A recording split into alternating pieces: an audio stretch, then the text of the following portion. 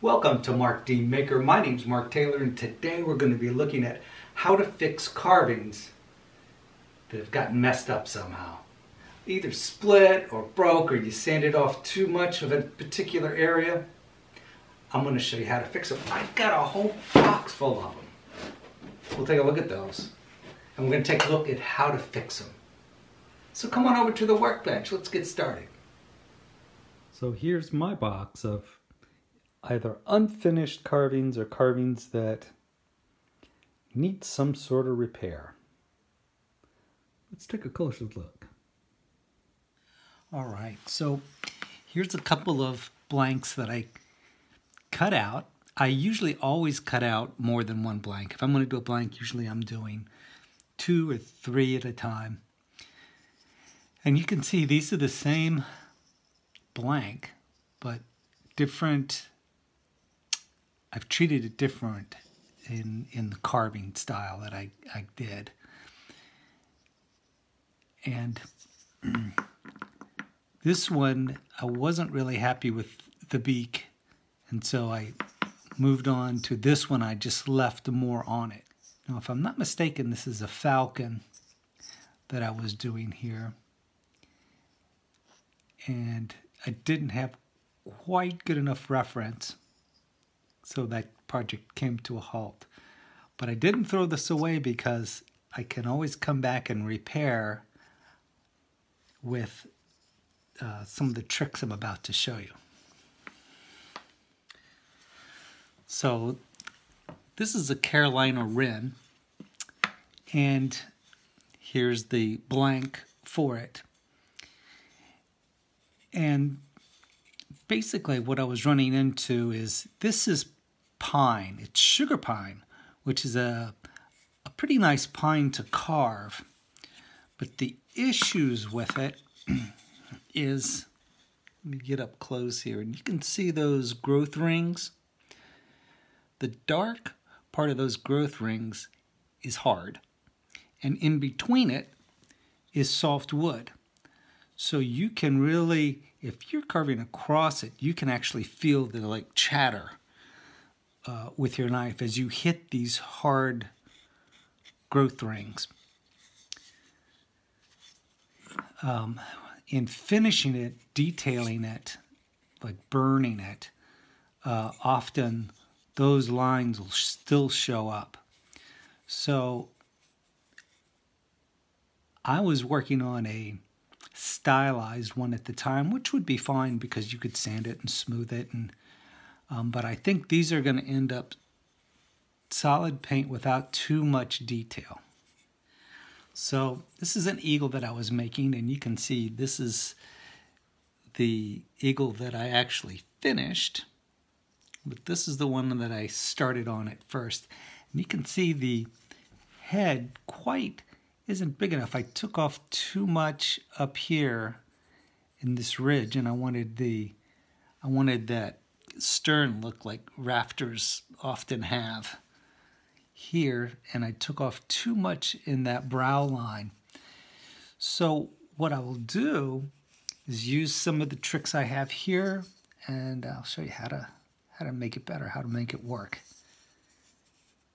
Now you wouldn't I wouldn't go as far as to compete with something that I did a repair to, but to the average person it would not be noticeable.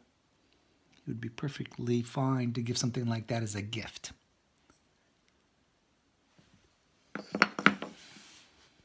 Now here are those lines, those grain lines in the pine. I hope the camera can catch that, but you can actually see the lines here of the grain of the wood through the detailing and the paint. It's the growth rings. I can see them all through here in a competition that would never fly, but this was done back in '87, so that's pretty early on in my carving career. So a lot of problems in carvings where you take off too much is usually associated with reading the grain properly. A good rule that I learned a long time ago was carve downhill and you'll carve with the grain. Never try to carve uphill or into a hill or you'll have a split. That is a split. It's not a cut at all. If you can see into this, you can see the grain of the wood completely, and it's not cut, it's not polished. The very beginning of it, maybe a little bit of a cut, but everything else is a split. When you have a split like this, you can glue it back together with a little bit of wood glue. I'm going to show you how to do that. So we got some wood glue. I just have regular Titebond. Any kind of wood glue is fine. It's really considered a PVA, a polyvinyl acetate glue. And you don't want to get too much on there, and you only want it on one side. I don't want it too slippery. I want it a little bit on the tacky or a little bit on the tacky side. Just enough to kind of get in there, let it sit for a couple of seconds. And you want to put your piece of wood back on there. And it won't be perfect fit, but you give it just a little bit of a push and a pull, and it's starting to come back. You see there, it's setting already. By not putting too much glue on it. If you put too much glue on both sides, it's going to be very slippery, and it's just going to go sliding away. But by doing it like this, we have a nice smooth area here, and you could use just the smallest bit of wood filler in this little crack right here. I can about get my fingernail down in there. So either plastic wood, a little bit of wood glue and some sawdust in there, and you could sand this, and it would be a paintable piece. Now, you wouldn't be able to stain it unless you got really good at this technique. If the piece is bigger, you take it and you rub it back and forth in the direction of the grain until it starts to really want to grab and stick. This one did it really quickly. But that's, you can run your finger over it, you can't feel it at all. Everything lines up perfectly. All that grain went right back in line. That's a good fix. All right, one form of two-part epoxy is this Quickwood. It comes in two parts. You cut off a little piece, and there's the hardener inside and then the resin on the outside. You mix them together and you can apply it, and as you can see, fast easy repair, it won't shrink. You can carve it, you can use a rotary tool. It dries very quickly, so you have to work quick if you're going to use it. You can smooth it out with a little water on your finger. It is an option. Bondo Auto Body Repair, or the all-purpose putty. They're basically the same, made by the company Bondo. If you're going to use that, you want to go to work on it while it's setting. It starts off very, not in a liquid form, but more like a putty. And as it dries and hardens, it actually gets warm. When it's in its warm state and firm, you want to do most of your work with that. You can carve it with an X-Acto knife. I use one of these. This is by Stanley. And these are available at your big box store. and they remove a lot of this very quickly. I've used it for large signs too, and it works beautifully.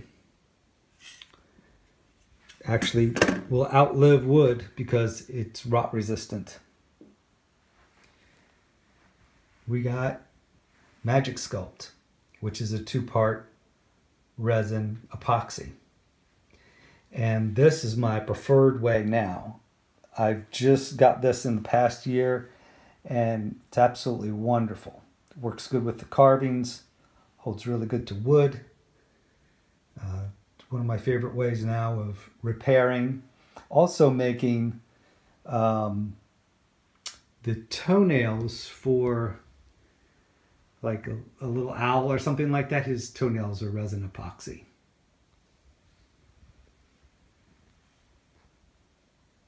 All right, so here's another carving that I did. It's pine, sugar pine. And the problem that occurred with this one is that I did not line the eyes up properly when I made them. And so a trick that I learned for lining up eyes is to first, use a pattern and place the eyes right, or you use a pair of dividers and you come back from the beak to the center of the eye. The beak is part of the skull, so the beak doesn't change. So you would go from the tip of the beak to the center of the eye, and you would make a straight hole in using a Jimmy DiResta ice pick, straight in, or an awl, or whatever you're using. You want to go straight in and make a small hole. And then, with that hole there, you want to take some toothpicks and to be able to line the eyes up so they look like that this is one stick going straight across. If it's not, then you don't have your eyes on the same plane. And then you want to be able to flip the bird over like so. And you want that plane to be even this way.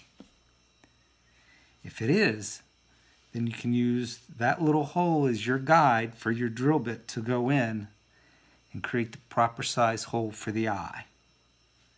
And what I usually do is slightly bigger than the dimension of the eye. So I believe a black-capped chickadee is 6 millimeter. I would drill slightly bigger just so the 2-part putty that I use has the ability to squeeze out from around it to form the eyelid. It's a nice little trick. All right, so I'm going to show you how to use the Bondo. Now this Beaks bird is entirely too tiny for its size of its body. So what I'm going to do is use this all-purpose putty. By the way, get you one of these. They're less than $1. They're made for opening cans that are sealed like paint cans and such. Don't use a screwdriver. You'll just mess up the can, and then the next time you use it, it'll just be difficult. So these things are worth their weight in gold, literally.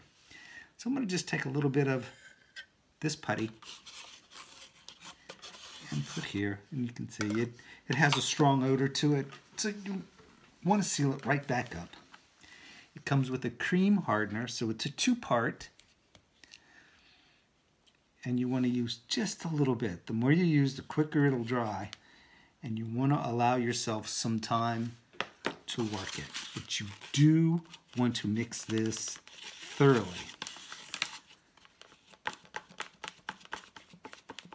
Now as it dries, if you're still mixing when it starts to dry, you'll feel it start to stiffen up.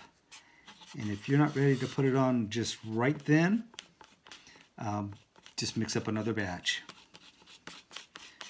Once it starts to harden, it hardens really quick. It's sandable and carvable in 15 minutes. So you're just going to cover the whole area. Mash it down into the wood.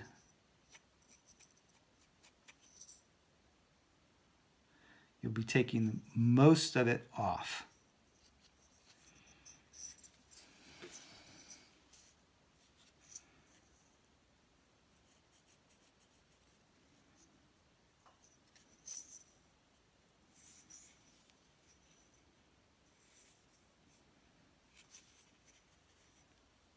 The trick is you don't want any air bubbles in it.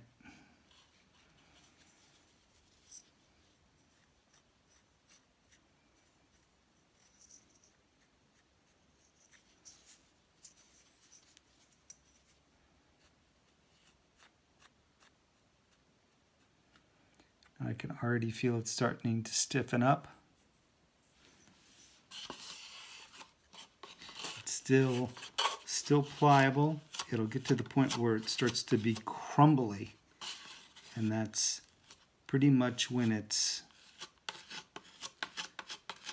hardened too much to really use, and it's starting to get there now. It's starting to get crumbly, and yeah, if it starts to get crumbly like that and you haven't got it on the bird yet, just mix up another batch. It's pretty cheap stuff, and give yourself some time once it's on there. It's not going to come off on you now. That's starting to set,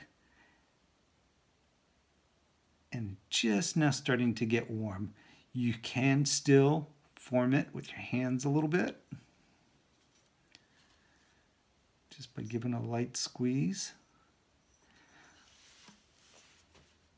And once it dries and cures a little bit more, you gently take something like an X-Acto knife. I would use an X-Acto knife blade specifically because when you're done with this, you'll probably want to throw it away.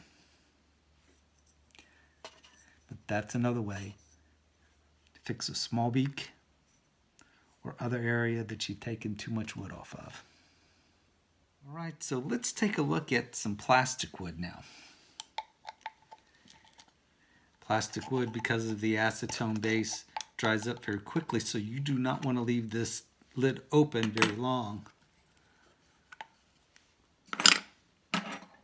And you'll see it start to, once you isolate some of it like this, it's already starting to go through the drying process.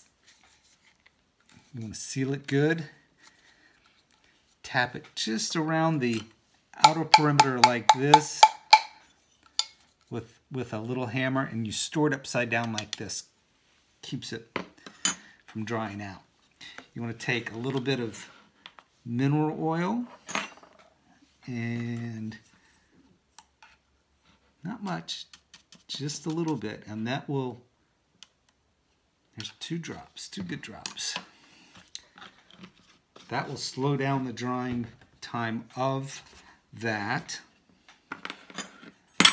And we'll go with a little bit of acetone to thin it out.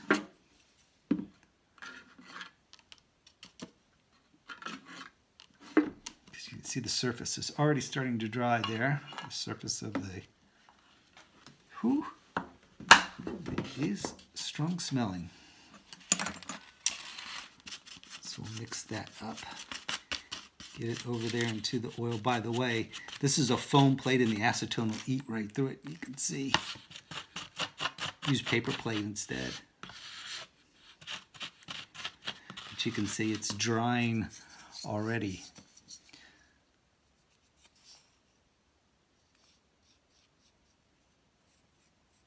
This is just a little sculpture tool. You can use anything that's not plastic because the acetone will eat the plastic.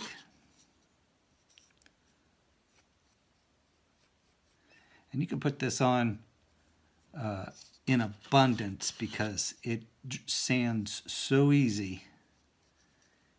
It's not an issue.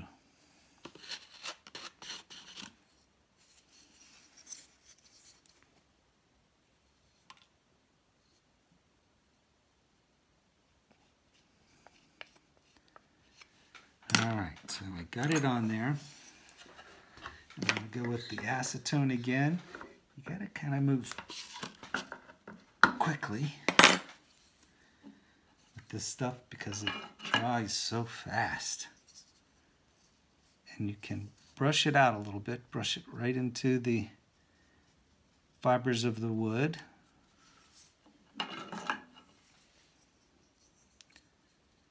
Keeping this area wet. Now you see it's starting to get wet again and can start to kind of shape it.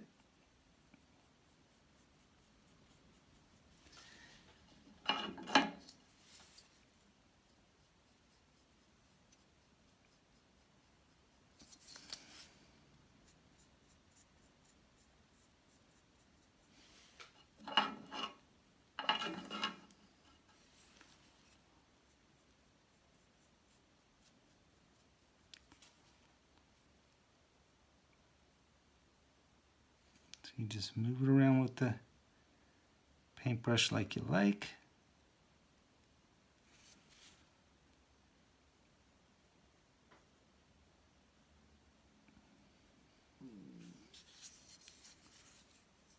Now, just a word of caution, acetone is bad for your lungs, so try not to inhale it, use proper ventilation, follow the directions.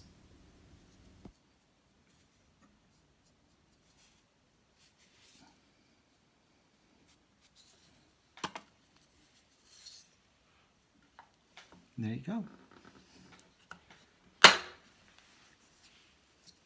And the plastic wood, just with your fingernail, it just comes right off. Any kind of steel tool, or you make a handmade copper wire tool, you just scrape it off with your thumb and it comes right off.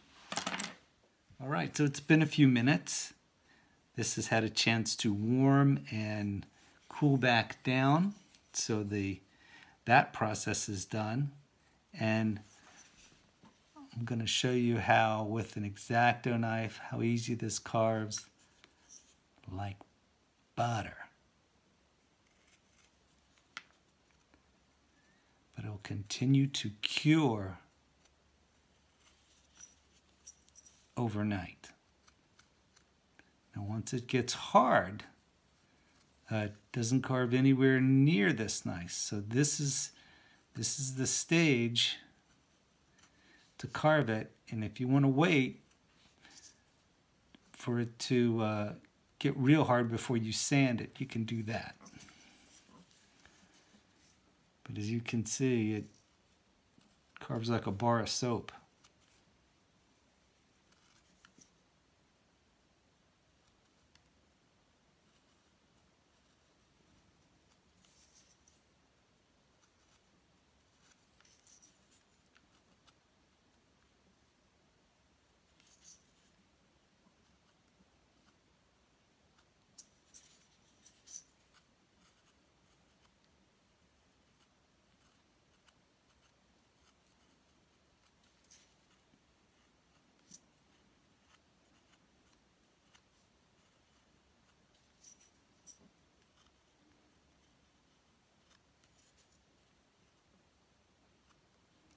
Now, if you have any air holes, this looks like this was an air hole, and it might actually go into the beak here.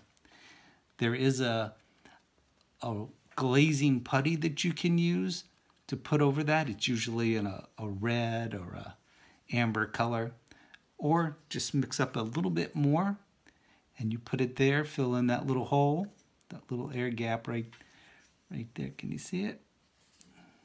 Right here. You can fill that in and then recarve it, and you'll have a solid beak to work with.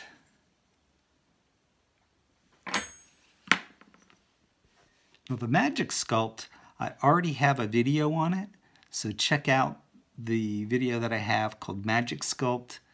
And like I say, this is my favorite way of working. Very low odor, very easy to work with. It sculpts, you can carve it, drill it. You can put a little less hardener in it, and it'll give you more working time. Or if you're in a hurry, you can add more hardener. It gives you a lot of options. This is great stuff to work with.